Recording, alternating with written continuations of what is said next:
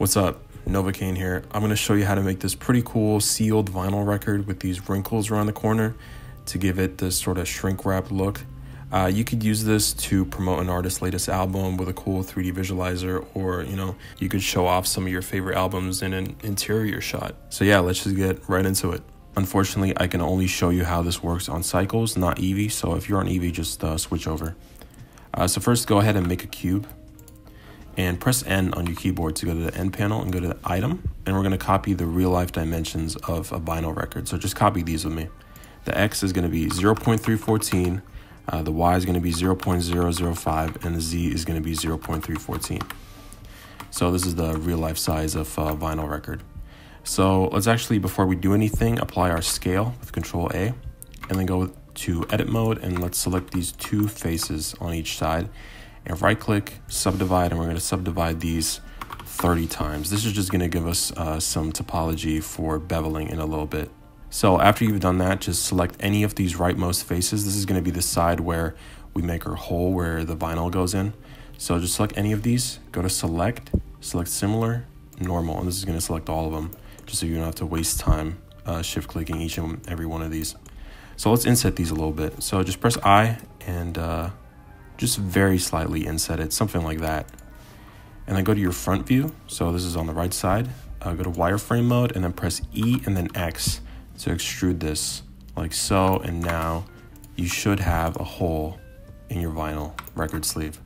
So now that you have this, let's add a bevel modifier. So select your cube, go to modifiers, and let's add a bevel. All you want to do is change the segments to 3. And that's it. You can now do shade auto smooth. And before we go on, to get rid of any weird shading issues, we're going to add loop cuts to every edge like so. So all you want to do is press Control R on these edges and just slide them over to the very end, kind of like I'm doing here on every side. And yeah, that's it.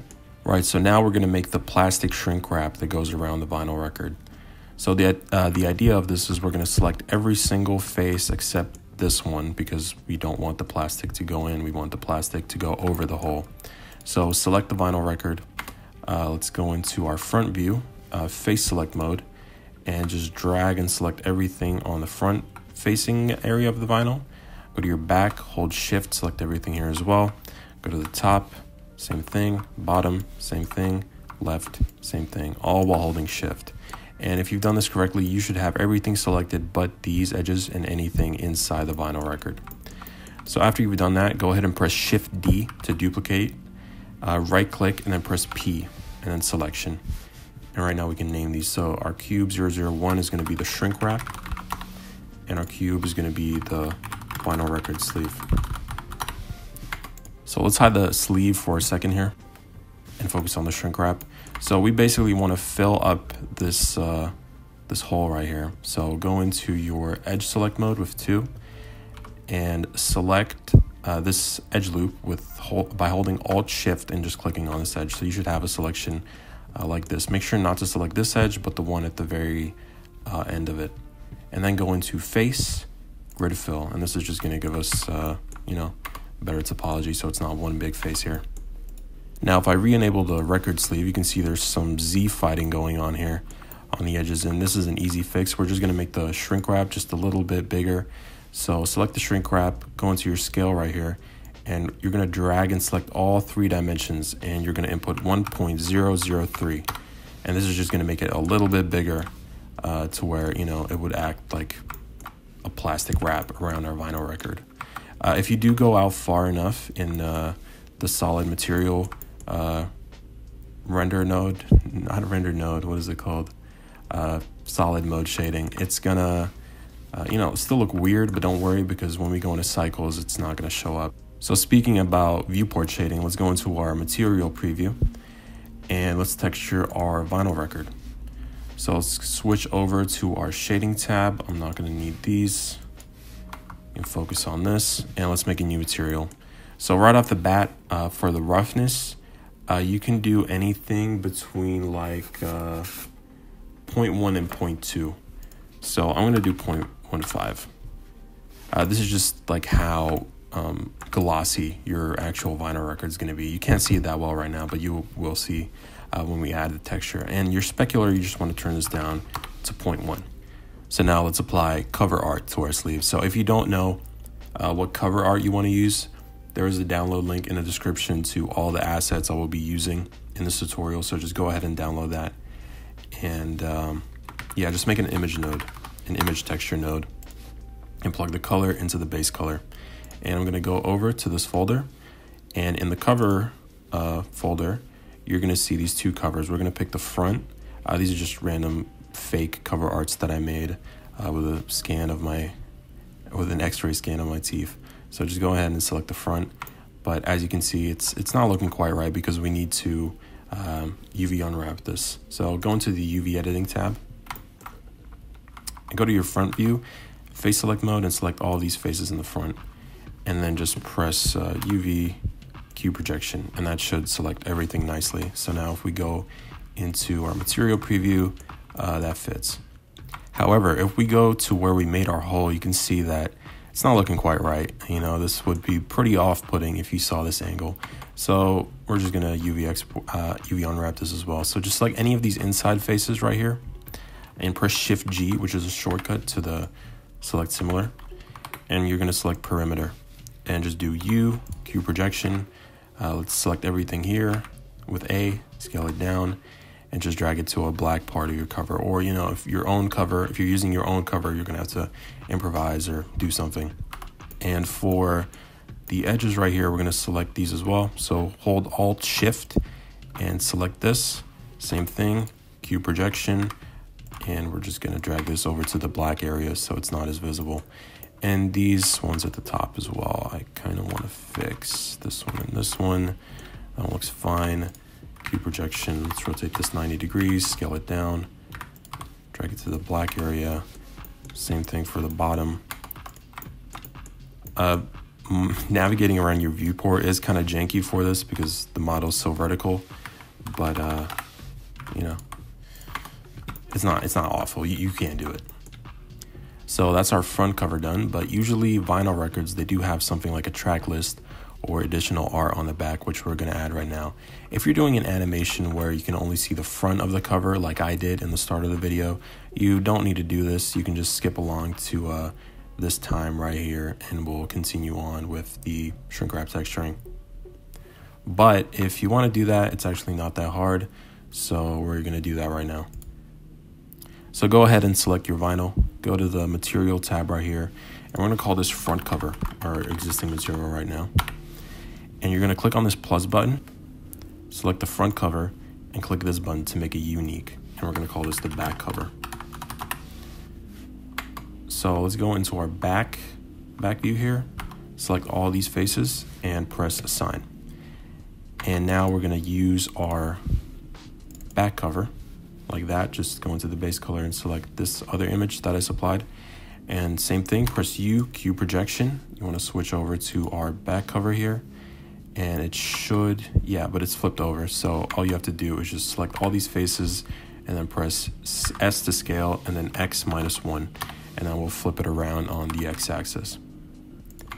And I've also left this little space here on this texture that you can add on the side here. So let's do that as well. So just select any of these faces, same thing, Shift G and select normal. And you want to assign this to the back cover as well. And then do Q projection, press A to select all, and just drag it over to there. And you should have a title, except it's flipped again. So let's do SX -1, just like we did with the back cover, and adjust this a little bit. And maybe scale it up a little bit, make the title a little smaller. And yeah, that looks fine. So that's our record sleeve done. So let's go back into our shading tab and unhide the shrink wrap and hide the record sleeve. So select the shrink wrap and we're gonna make a new material called this shrink wrap. And right off the bat, you're gonna delete the principled BSDF because we're gonna be faking plastic with 2 nodes for the most part. So add a glass BSDF and a translucent BSDF. And then add them both into a mixed shader node. So glass BSDF at the bottom, translucent in the top, and add the shader to the surface. For the factor, I think I found the sweet spot for me, which is like 0.7. Let me go into cycles here real quick. Disable the scene world. So basically, the further you go to the glass BSDF, which is 1, the more, glassy it's going to be. But the reason I added this translucent BSDF is, you want the plastic to not be like, glass, because it's not.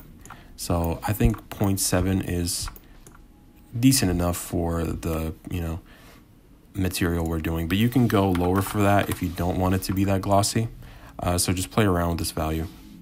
But I'll keep it at 0.7. So this looks all right, but I want to add those wrinkles to sort of sell that shrink wrap look. So you're going to add another image texture node, and you're going to open the folder that you downloaded, and there's going to be a wrinkles folder in there as well. So here I have 3 roughness maps for you to use. I just made these by photo bashing some assets I found on the internet.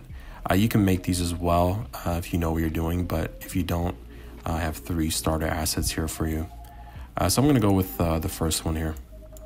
And you're going to plug the color into your roughness of your glass BSDF. But as you can see, nothing really happened because we need to unwrap this as well, kind of like we did with the cover. So go into UV editing, front, make sure you have your shrink wrap selected.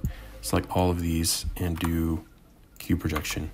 And it's not showing here, but everything is now properly unwrapped. So let's go back into shading. So you can kind of see it, but you also can't kind of see it. So what we're going to do is we're just going to add a area light like that. Rotate it on the x-axis 90 degrees. Let's move it in front of it. Let's move it up a little bit and rotate it down. So it's kind of like at an angle, something like that. That should be good enough. And we're going to change the spread of our light to 0 so that we get the most sort of direct light we can get.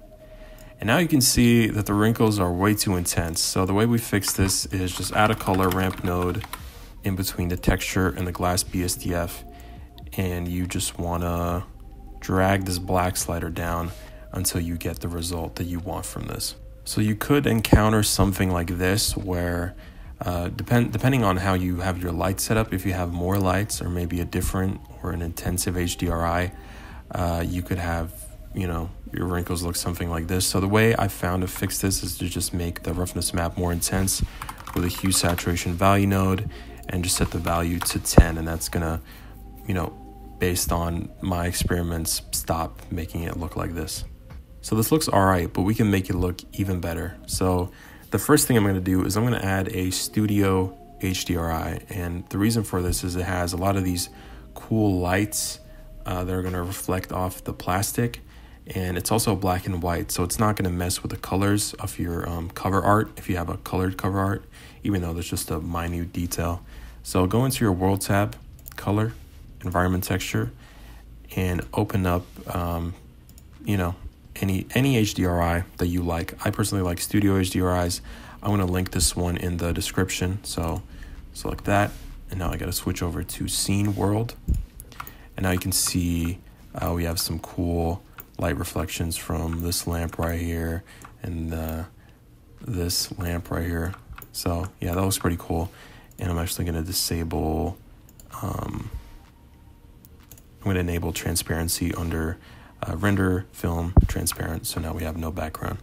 So if you want to use an actual vinyl record, you could probably follow a tutorial online, but there is a great one that I found on Sketchfab that's completely free. I just imported it, positioned it, and I guess it makes sense. All you would have to do is just replace the cover here, just in any basic image editor. I think this is for an AC/DC song, so you would just drag this into Photoshop or GIMP or whatever, and just replace the cover in that image with whatever you're using. Actually a little bit too big, let me scale that down. Another cool little detail you can do is you can add these little stickers on the outside packaging. And I'm going to just quickly show you how to do that right now. So let's go into my layout right here. And you want to make sure that your import images as planes add-on is enabled. This is inside of Blender already. You don't have to download anything, just enable it in here. And just add an images as planes. And I also made some stickers you can use if you want to. You can make your own. I'm gonna pick, let's say, this one. We rotate it, scale it down, position it roughly something like that. And you're just gonna add a Shrinkwrap modifier to this and select the target to be your vinyl record sleeve, and make sure the offset, I think it was something very small, like 0.0005. I think, so you want to make sure that's as close to the vinyl as possible so it doesn't get any shadow. Maybe 0.00025. Yeah, that looks good enough. Why not? And now you can position this anywhere you want. Let me do the bottom right corner here, scale it down a little bit some more. And in the shading tab, you can make the sticker more rough so it looks more like a sticker. If you want to animate this for a product animation, all you have to do is just make it empty, scale it down, select everything. So that's going to be your vinyl record sleeve, shrink wrap, sticker, and the vinyl record as well if you're using it. Then shift click on the empty, Control P, object, and you can now call this your final record, I guess. And now you can just rotate this around by just rotating the empty. You can animate it, go crazy. Rotating on the Z-axis works pretty well for product animation. And one last thing, this is pretty important. I would advise you to not denoise this render because the way these wrinkles work, they're not going to look good.